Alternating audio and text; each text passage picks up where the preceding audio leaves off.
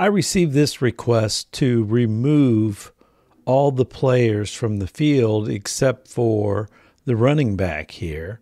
So the first thing I did was draw a loose selection around this player and then made a new layer via copy, which left me with this.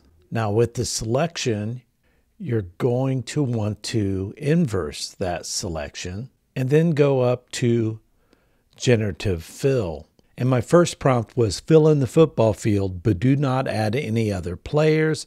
And this was the results, which is absolutely terrible. So then I added a second sentence.